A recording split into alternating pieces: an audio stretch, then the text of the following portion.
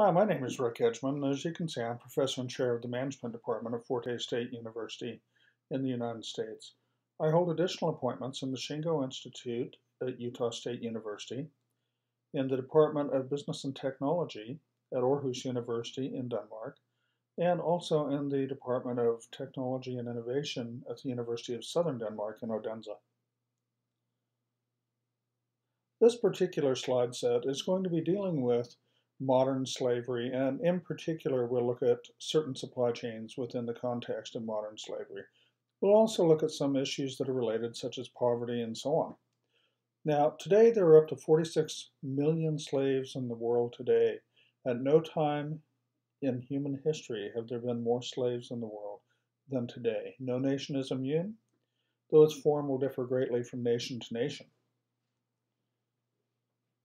Many of us, at least in the United States, recognize this statement, but it's part of a larger context. Give me liberty or give me death. Patrick Henry.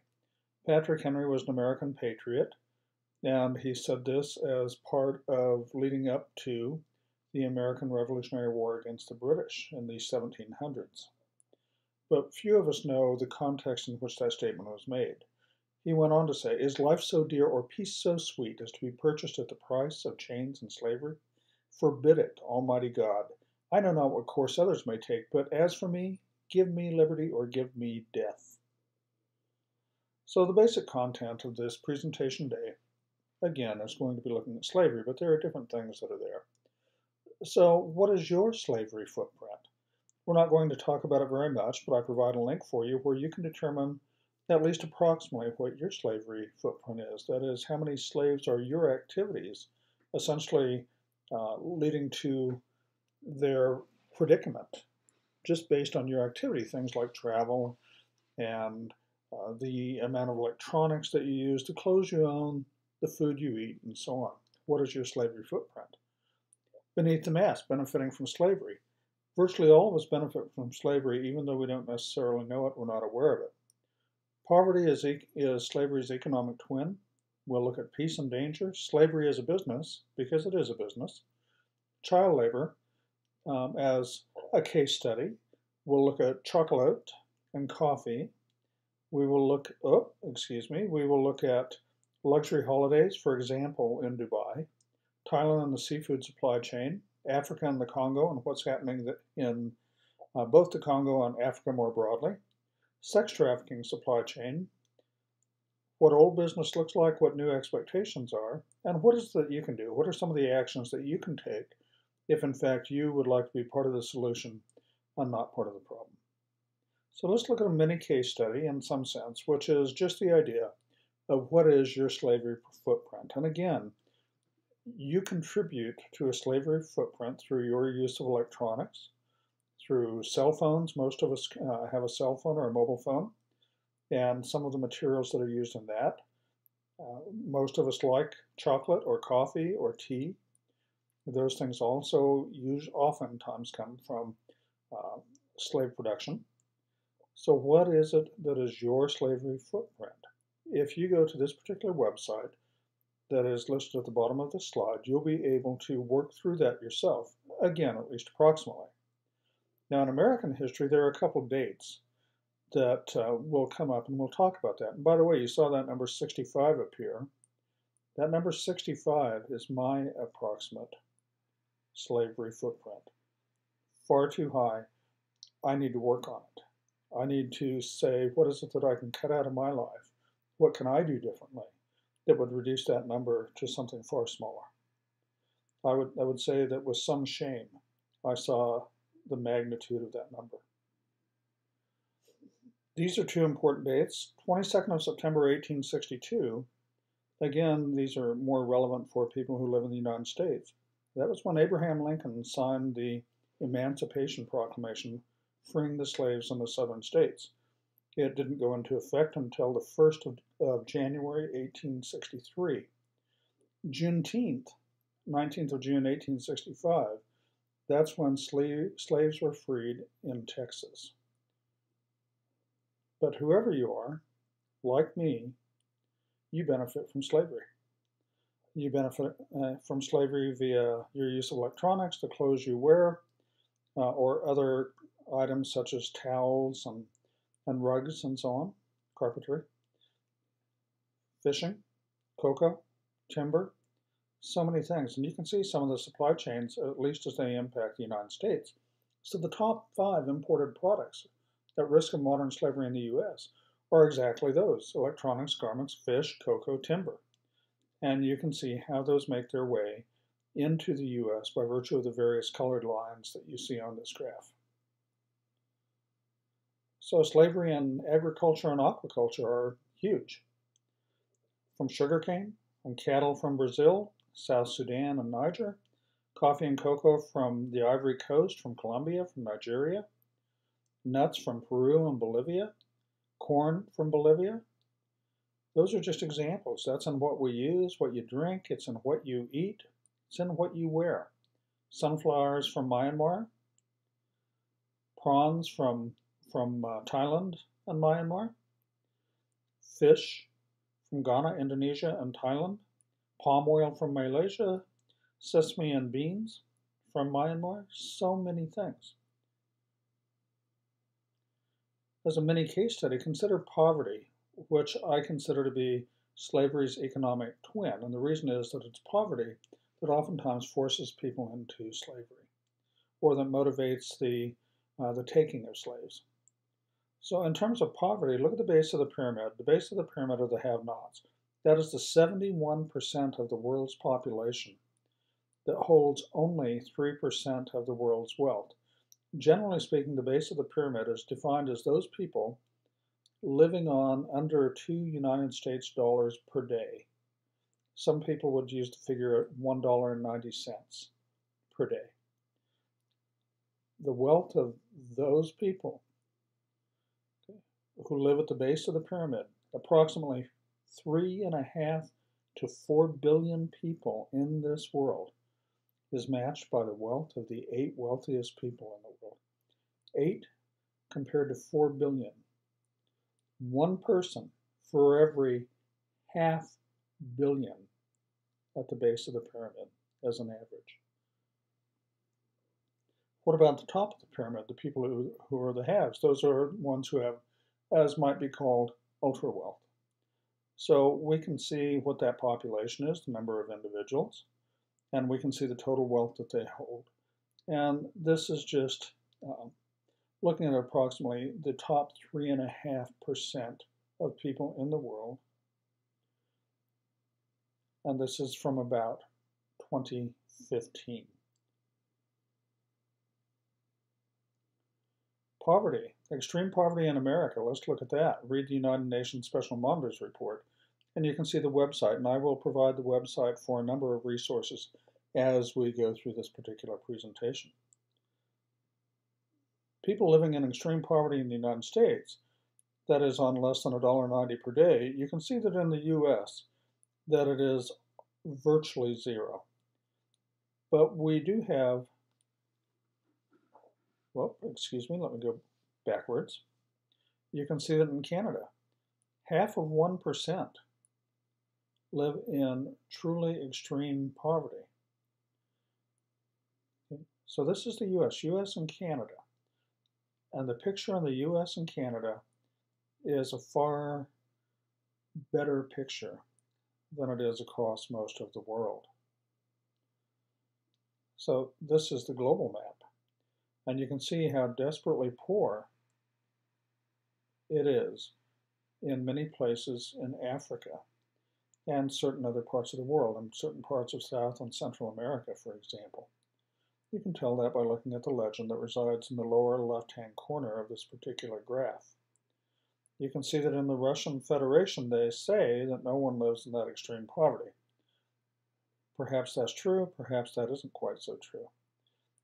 But you can see in much of Southeast Asia, and much of Central Asia, in so much of the southern part of Africa, in parts of the Middle East, that you have extreme poverty.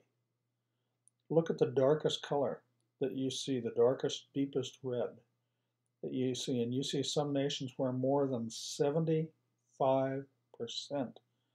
of that nation's population live on $1.90 per day, or it might be said that they die slowly on less than $1.90 per day, or that they live miserably on less than $1.90 per day.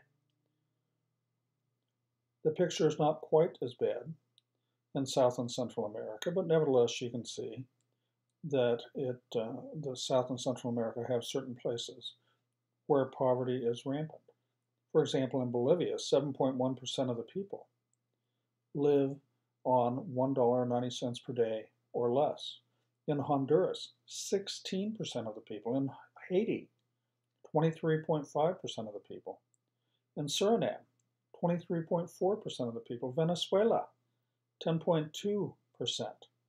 Guyana, 14%. So there are pockets of extreme poverty throughout the world. Now look more carefully at Africa, because Africa is truly an extreme case. You can see the Democratic Republic of the Congo, 77.1%. Madagascar, 77.6%.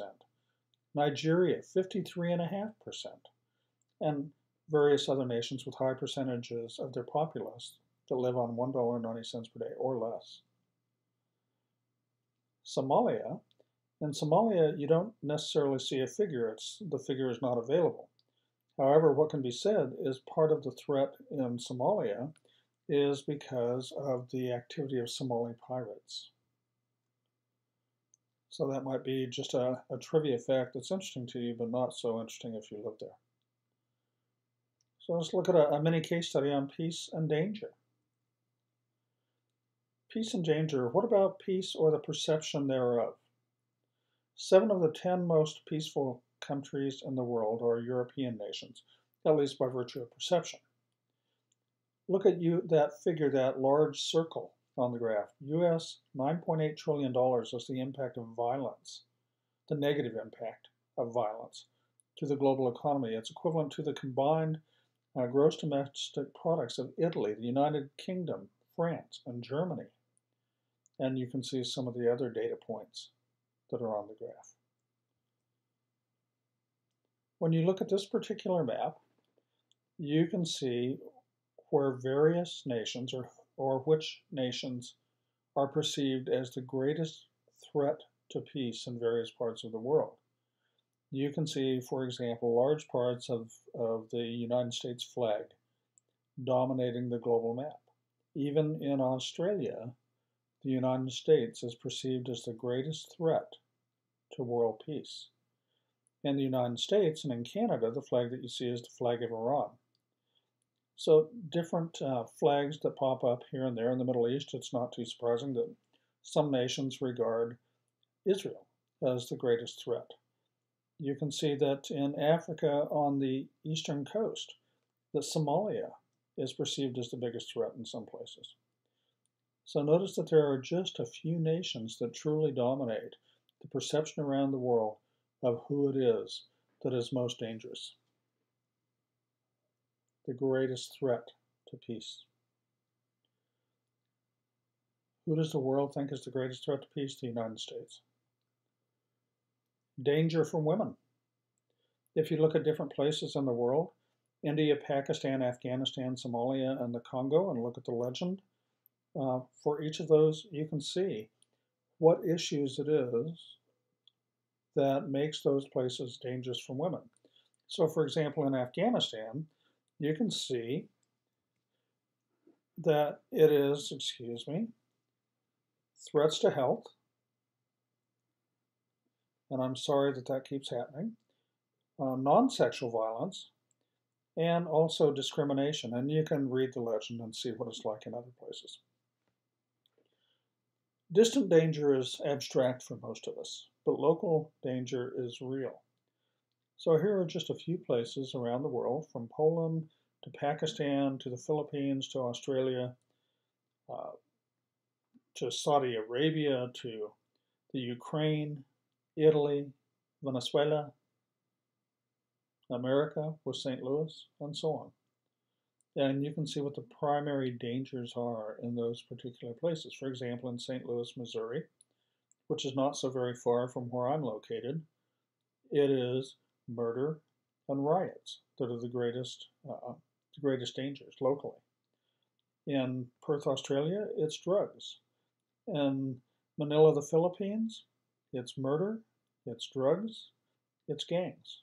And you can see the way that danger manifests locally in various places just from this particular map. Slavery is a business, make no mistake. So let's look at child labor as one example of how slavery is a business. Around the world, about 165 million children are exploited. They work on farms, in mines, and as domestic servants. Slavery in the world is found in very ordinary things. Again, about 46 million slaves in the world today, more than any time in human history. But 58% of those slaves can be found in just 5 nations. By number, India is the largest, with about 18 million slaves in India. China, around 4 million.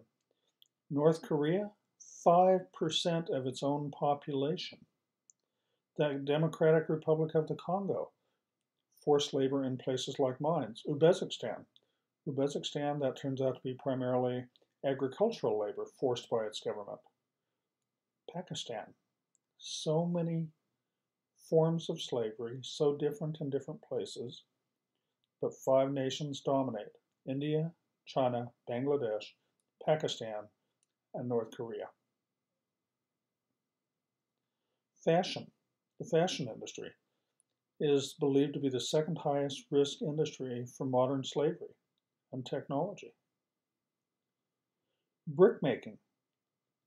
7 days a week, 12 hours a day, with just a few brief breaks.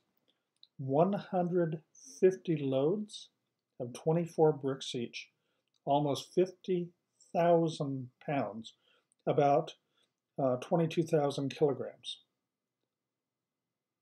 per day, that are carried on the backs of children, young women, teenagers, so many that are in that sort of effort. So in construction and brickmaking, in cocoa, and sex trafficking, the average age of sex trafficking victim in the United States is between 11 and 14 years of age. In production and agriculture and fishing. Chocolate and coffee, far more than you expect. So for example, slavery in the chocolate industry, you see in brand name candy that most of you or many of you would recognize. So a reasonable question for you if you want to reduce your slavery footprint is, how much chocolate do you consume? How much coffee do you drink? How much tea do I drink? I don't drink coffee, but I drink a lot of tea. How much do I do of those certain things? How much could I reduce that? Could I be more deliberate about where the chocolate that's used or where the coffee comes from, where those things are sourced? Of course I could.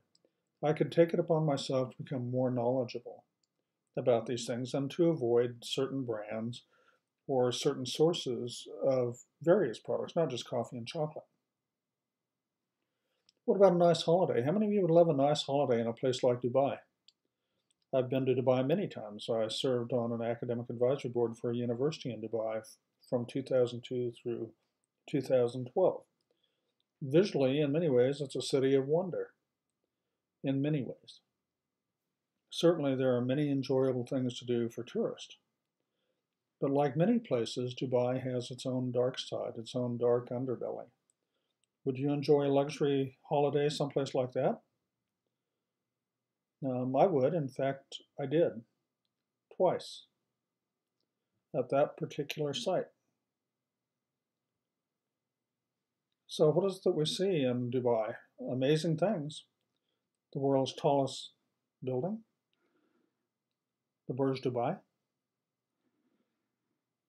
the Burj Al Arab, which looks like a giant sail, luxury hotel, Up here, if you can see where my pointer is pointing, that is a tennis court. You have a restaurant up here. So many things that are available. But here's the thing. Dubai, which is one of the 7 emirates in the United Arab Emirates, 85% of the workers are migrant workers. They are 85% of approximately 5.3 million people. 90% are in the private sector. That is, they're working in construction, in hospitality, and in domestic service. Each one of those areas has its own primary demographic. For example, construction, those are primarily workers from India.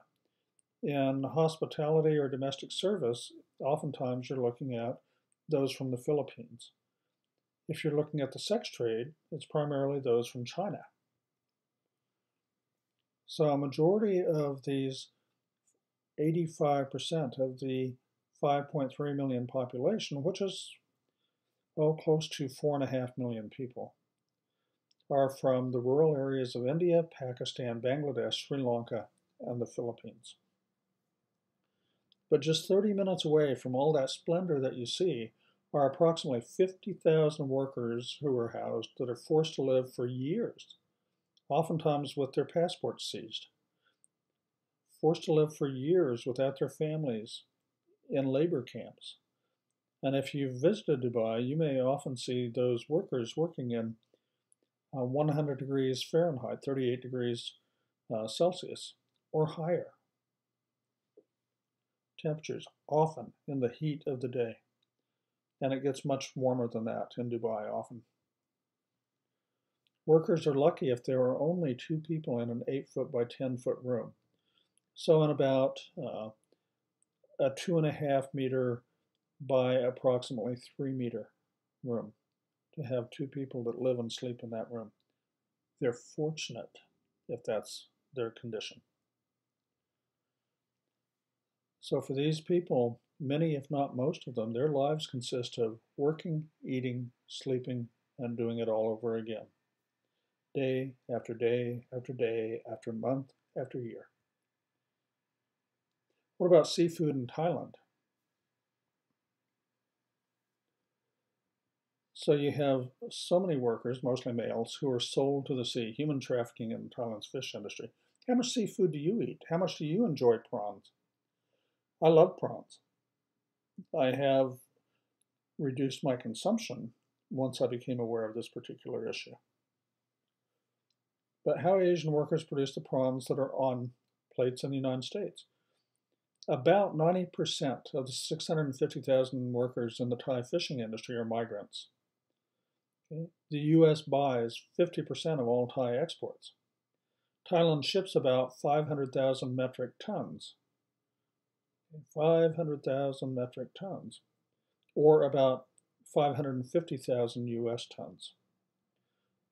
You have 1,700,000, more than that, registered migrant workers from Myanmar, from Cambodia, and from Laos that were in Thailand as of November 2017. So this is an incredibly large workforce overall, but 90% of those in the fishing industry itself are in fact migrants. So the Thai fishing industry is one of the world's biggest exporters of seafood. They use forced labor, a form of modern slavery. Most of the migrant workers are from neighboring countries. What does slavery in the supply chain look like? Where does it most crop up? Well, there are about 7 different steps in the supply chain. First of all, you obviously have to harvest the food or to man the ship. So you see how it is that you do that, and the first step is harvest the fish. Slavery abounds. Modern slavery abounds in that step. Transport the fish, the shrimp, etc. Process those. Slavery also involved. And then transport that to wholesalers, to retailers, and dinner on the plate. So it's in steps 1 and step 3 predominantly where you'll see slavery. The thing about it is once that food is processed, it is almost impossible to tell whether or not it's food that has come from engagement of modern-day slaves or not. Let's look at Africa and the Congo. The Congo we'll look at as a special case, but we'll look at Africa more broadly first. So Africa really is the epicenter of modern slavery in the world today. It's probably about to become the epicenter of the COVID-19 pandemic sweeping the globe as of today. Today is 3rd of May 2020 as I record this. Africa will be hard hit. It is estimated, by the way, that more than 200 million people in the world will be put at extreme food risk and starvation by the COVID-19 pandemic. As you might well guess, the majority of those are expected to come from Africa. This is a United Nations projection. So what about Africa? 9.2 million people in slavery in Africa in the late 2000s. If you want to look at the so-called blood diamonds, some of you may have seen a movie starring Leonardo DiCaprio called Blood Diamond. Those mostly come from the area around Angola, the Ivory Coast, that particular area. You can see the areas as you examine this particular map.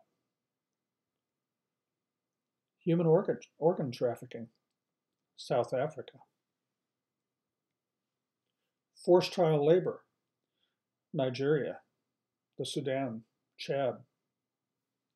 Not that it isn't in other places, but it's common there. Sex and human trafficking, Nigeria, very common. Also out of the Congo and the Democratic Republic of the Congo, which are indeed two separate nations. Conflict minerals, and that's where we will highlight the Congo.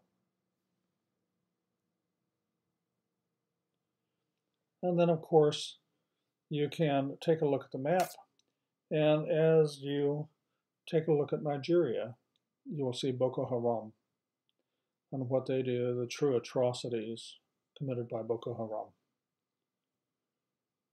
So let's look at the Democratic Republic of the Congo and the Congo itself. So there are two areas of the Congo. There is now what is called the Republic of the Congo. It used to be the French Congo, and the Belgian Congo, now called the Democratic Republic of the Congo. We will focus most of our attention, on the Democratic Republic of the Congo. So this area is famous for things like blood diamonds. Not just blood diamonds, it's a very mineral and materials rich area. That is part of the problem. And you may well know the story of the Belgian domination of the Congo. Because of its riches, so many were killed, so many were put into slavery. It's a long time ago now, but the after effects linger, and there are their own manifestations today. So the Republic of the Congo, the one that we're not going to focus on so much, is the smaller of the two Congos. It's got its own problems, certainly, but we're not going to focus our attention there. We will look at the Democratic Republic of the Congo.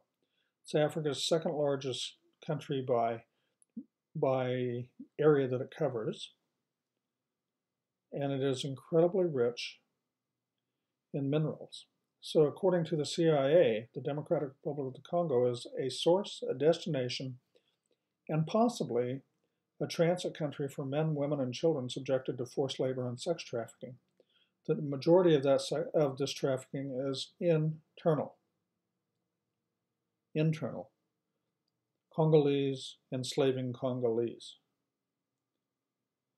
And much of it is perpetrated by armed groups and rogue government forces outside of official control of the country's unstable eastern provinces. As an example, we will look at conflict minerals and materials. So first, what does the supply chain look like? The mine. Miners are working in hazardous conditions for very poor wages. Women and girls are abused, forced child labor, operating under corrupt privatization deals and land grabs and armed groups. The materials go to the trading house. From the trading house to exporters, from exporters to transit countries, from transit countries to refiners, from refiners to electronic companies. And there are three particular materials that contribute greatly to this, especially three: tin, tantalum, and tungsten. Okay, look in particular at the bottom one, tungsten. Look at the bottom one because the bottom one, tungsten, is what enables your cell phone to vibrate. Probably everyone watching this video has a mobile phone. There is a substantial possibility that the tungsten used in your cell phone and mine, in fact, came from the Democratic Republic of the Congo and has in fact been tungsten that has been gathered by slavery. So what does that supply chain look like in the Congo? The mine to the trading house to exporters to transit countries to refiners to electronic companies to me and to you probably. What about sex trafficking? Sex trafficking is probably the one that most comes to mind when people think about modern slavery.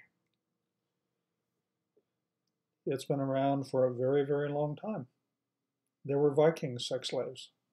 That is, quote unquote, the dirty secret behind the founding of Iceland. You'd probably find that article interesting.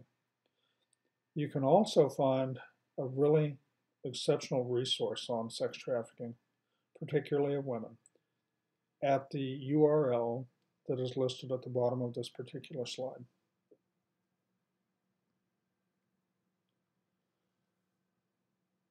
Sex trafficking is a booming industry. What is sex trafficking? It occurs when someone uses force, fraud, or coercion to cause a commercial sex act, that is, exchange of money or exchange of property, with an adult, or causes a minor to commit a commercial sex act. Commercial sex act, what is that? It includes prostitution, pornography, and sexual performance done in exchange for any item of value: money, drugs, shelter, food, clothing, education, whatever it might be. It thrives because there truly is big demand. There's a buyer. The buyer is the one who fuels the market. If not for the buyers, there wouldn't be a market.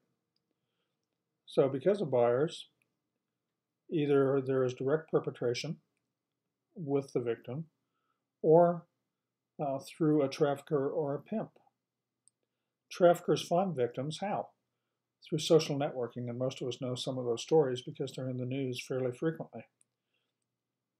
Home or neighborhood, in clubs or bars, on the internet, at school, and they attract them through promises of protection, love, adventure, home, opportunity. They may never fulfill those promises, but that is the lure on the fishing line for so many victims of sex trafficking. Traffickers use fear, violence, intimidation, and threats to get their way. The common age that a child enters sex trafficking is between 14 and 16, when they are often too young and naive, at first at least, to realize what's happening to them until it is too late, too young and too naive. So society might call it prostitution. Federal law calls it sex trafficking. And as it points out, we don't need to judge the victim. They need help, not our judgment, not punishment. But there's social stigma attached to this, or misinformation, and because of that, many times the victims of sex trafficking go on unidentified or they're misidentified. That is because of being involved in sex trafficking, maybe they develop a drug problem, and so they're forced into treatment for drug problems, perhaps mistreated, misidentified, and hence mistreated. So what happens? Sex trafficked children are instead treated for Oh, different things. Drug abuse, as we just mentioned, alcohol abuse, domestic violence, delinquency, teenage pregnancy, sexually transmitted diseases, abortion, all of which mask the true need, and that is the need for freedom. So what is it you pursue with freedom? Prevention, restoration, and bringing judgment. So slavery is an old business, but there are new expectations, and those new expectations, fundamentally, are that there are tools available to help an organization spot the amount of slavery that is occurring within their own supply chain, within their own operations, to be able to identify, to report, and to extremely reduce or eradicate slavery in their operations and supply chain. So give a person a truth and that person will think for a day. Teach a person to reason and that person will think for a lifetime. So we've been giving you some truth in this presentation. The question now is, how are you going to reason about it? And what will you do with what you've learned? So the question is, what type of actions might be taken? First, it's very helpful to know the signs, or some of the common signs of modern slavery. They include physical appearance, and I won't read all of the text on this slide, but an example would be physical appearance: somebody is anxious, they're nervous, they're depressed, they're paranoid, they appear withdrawn. They avoid help, they're reluctant to seek help, in fact. They avoid eye contact. They look malnourished or underfed. They show signs of physical and or sexual abuse, physical restraint, confinement, or torture. Isolation. They rarely interact with other people. They're not allowed to travel by themselves, always somebody with them. Not familiar with the neighborhood they live in or work in. They're not allowed to speak for themselves with a third party, always insisting on being present in their conversations to translate for them. And there are other elements: poor living conditions, unusual travel times. They don't own anything or very little. So you might try this particular helpline if you're in the UK. On the other hand, here's some alternative things: 12 indicators: use of deception, restricted movement, abuse of vulnerability, withholding of wages, excessive overtime that they're working, abusive working and living conditions, retention of ID documents such as passports, physical or sexual violence, debt, bondage, intimidation and threats, fear and anxiety, limited family or social contact. So these are some of the various signs of modern slavery, not necessarily sex slavery, but of any kind of slavery. If you're in the US and you really think that there is a situation that you have your eye on where modern slavery is involved, then this is a tip line that you can use. The phone number is 1-888-373-7888. Again, 1-888-373-7888. There are pathways out of slavery. Some involve our direct action. Some involve our reporting. Some involve changing of habits, but also through governance and law, through education, through development of economies, through health and relationships, through science and tech. So many routes that will contribute to helping people get out of modern slavery and to making this world a better world. But the real question becomes, what is it that you will do? What are you willing to do? Admittedly, it takes sharp eyes oftentimes to spot those signs from a couple of slides ago. But I would suggest, please, look at those slides again. You can obviously go back in this particular recording. You can pause this recording.